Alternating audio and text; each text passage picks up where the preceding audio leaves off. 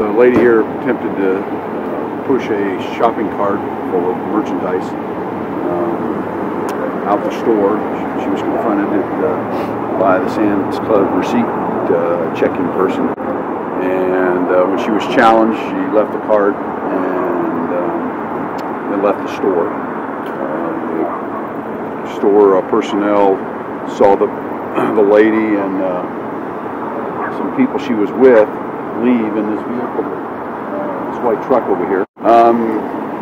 Officers were right here, saw the vehicle pull out and stopped the truck right there.